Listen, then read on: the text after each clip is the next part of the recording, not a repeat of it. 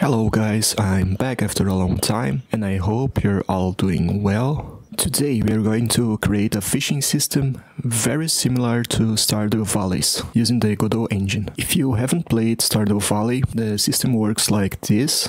As you can see in the background, you press a button to keep the fish icon inside the green bar, and once the bar on the right fills up, you catch the fish. It's actually pretty simple to implement, but I think it will be fun to do. So let's get started. First, I printed the fishing bar from Stardew Valley and split it in multiple sprites, so we can use them individually. One for the fish, one for the empty bar, one for the progress, and so on. Now let's create an assets folder to keep things organized. Now let's create a node 2D to be our main node. Inside it, we'll add a sprite for the outer bar, another for the inner bar, and one for the fish.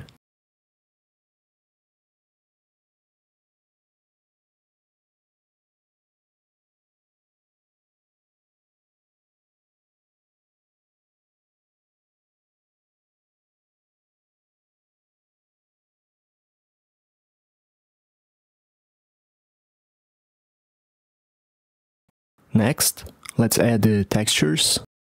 I place it off to the side so it's easier to see when we test it later.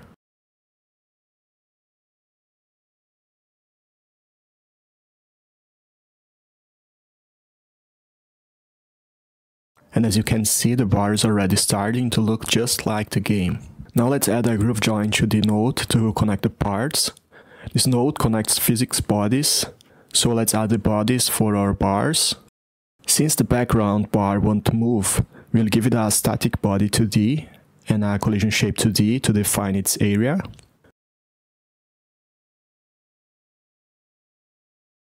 For the front bar, we'll use a rigid body 2D with a collision shape as well.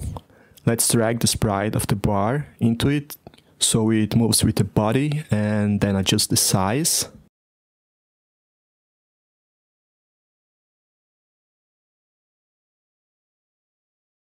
Next, let's configure the groove join 2D. We select the bodies we want to connect, set the groove size, adjust the position and set the initial offset to center it on our sprite.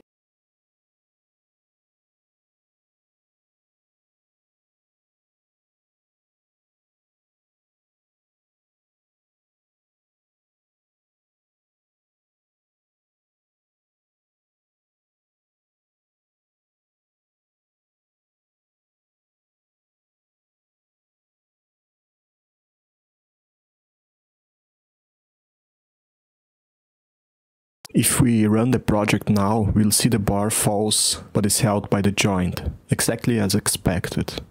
Now let's add some scripts to create the behavior we want. First, we'll make the bar move up when we press a button. So let's create a script for the bar. Basically, we'll check the input and apply an impulse. Really simple.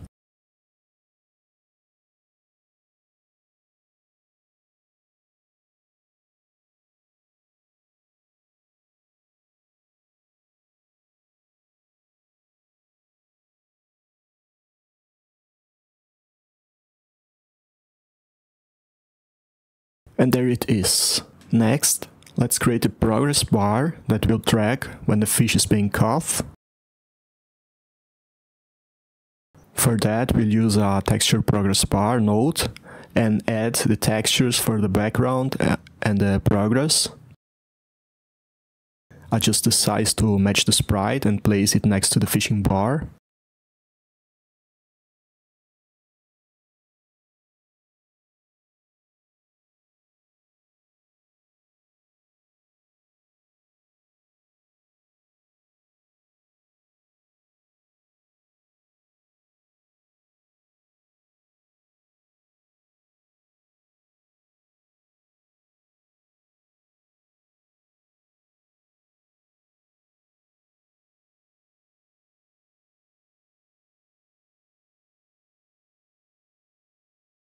Since we want the bar to fill from the bottom to top, we change that setting here, and now it works as expected.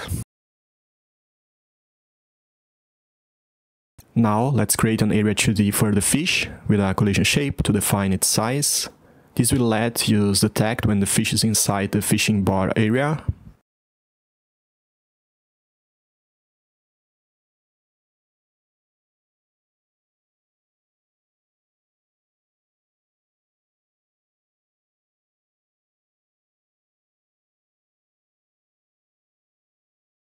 We'll add a signal to detect when a body enters, but instead of handling it here, let's connect it to a script on our main node. There we'll add a variable isOnBar, which starts as false. When the fish enters, we set it to true. When it leaves, we set it back to false.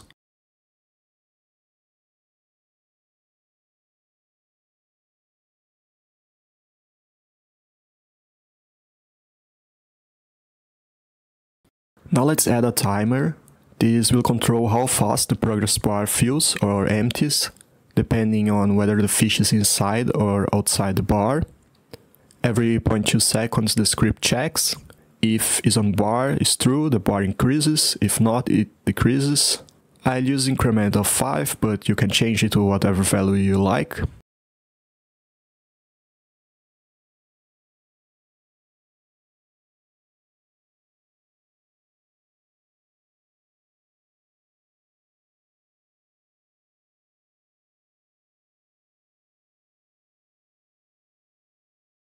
And there we go. The progress bar is already working. Of course, here you could add conditions like if progress is 100, catch the fish, or if progress is 0, the fish escapes, just like in the real game.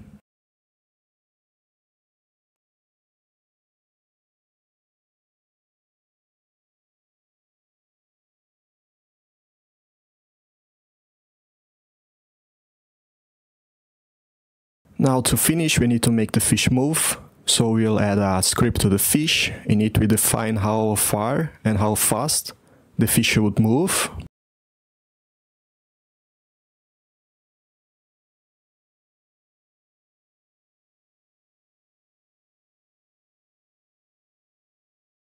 We'll also use the randomize function to randomize the generated values.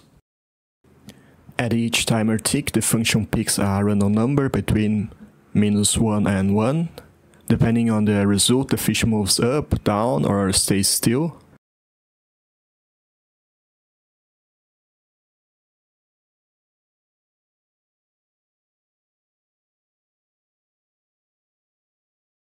We'll use a twin to smoothly move between positions. And to keep the fish inside the bar, we use the clamp function, so the target position can't go beyond certain limits. In this case, -260 to 260. And finally, we define the move time variable for how long the twin lasts.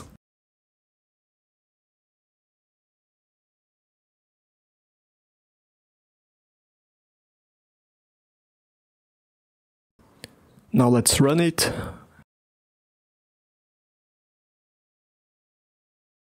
And there it is. The fish is moving, the bar is filling, everything's working as expected. You can tweak the fish's movement speed and distance by adjusting the variables to make it harder or easier. And that's it for this tutorial. I hope you enjoyed it. If you did, please consider subscribing and liking the video. Thank you for watching, see you next time!